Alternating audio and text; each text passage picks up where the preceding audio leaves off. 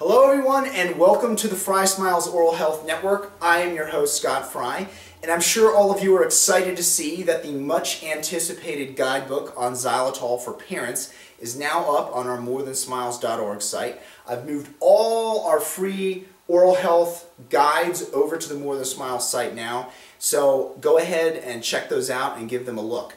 So today we're going to be talking about a really cool topic, breakfast. Now, I'm sure somewhere along the way, you've probably heard from your mother that breakfast is the most important meal of the day, and she is absolutely right. So I have here a nifty little chart of the calcium concentration in your saliva over the course of the day. And you can see that it goes up and down, it's not constant. And when your saliva has a high concentration of calcium in it, your enamel is much harder to dissolve. And at times when it's very low, acids and sugars do a lot more damage to your teeth. So, unfortunately, breakfast sits right about here, right at the bottom of this chart, where the calcium concentration is about 1/3 of the concentration of calcium throughout the rest of the day. So if you've ever been trying to turn the corner with your oral health and you feel like you've been spinning your wheels a bit, this would be why.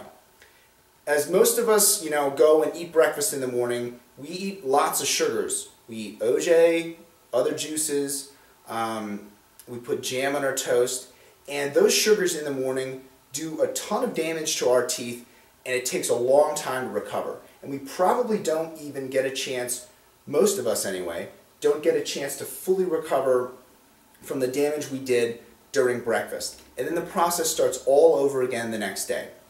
So breakfast and fixing it is really a low-hanging fruit that you can really grab hold of, meaning that it's something really easy for you to do that has huge returns. So what you want to do is go ahead and make sure that when you have breakfast in the morning, have a high-protein breakfast and make sure that you brush your teeth prior to eating breakfast. And we've talked about that in a previous post.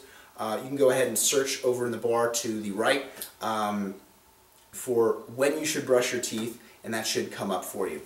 Another thing you can do is to supplement your breakfast with some dairy products like milk in your cereal or yogurt, so that way you're getting calcium that your saliva doesn't have in normally, and that'll compensate a little bit for that. All of this stuff is in our Ideal Oral Health Routine ebook, and you can check out that over on the right-hand column, so go ahead and click on that if you're interested. I'll see you all next week.